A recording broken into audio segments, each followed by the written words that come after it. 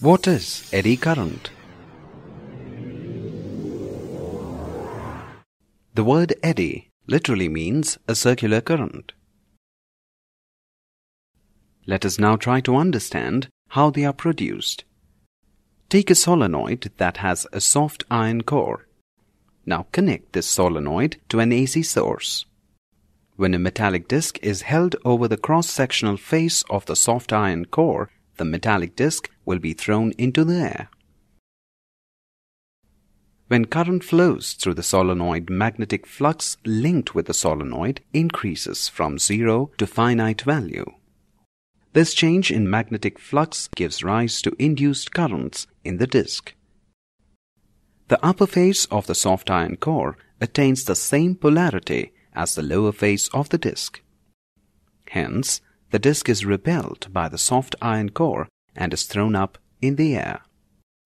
This experiment shows that when a conductor is kept in a changing magnetic field, currents are induced in the body of the conductor. These are currents that occur in very small loops and are called eddy currents.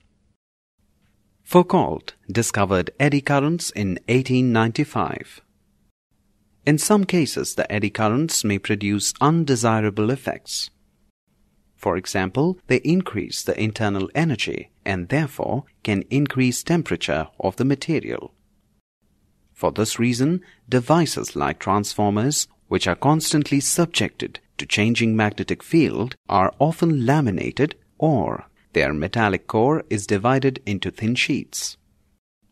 Each of these sheets are insulated from one another. The magnitude of eddy currents is given by I is equal to -1 by R into d phi b by dt. The direction of eddy currents is given by the Lenz's law or Fleming's right-hand rule.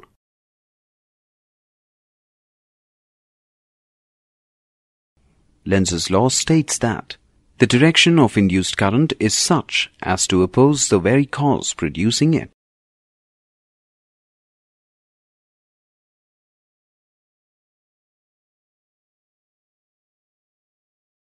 Fleming's right-hand rule. Stretch the forefinger, the middle finger, and the thumb of the right hand, such that they are mutually perpendicular to each other.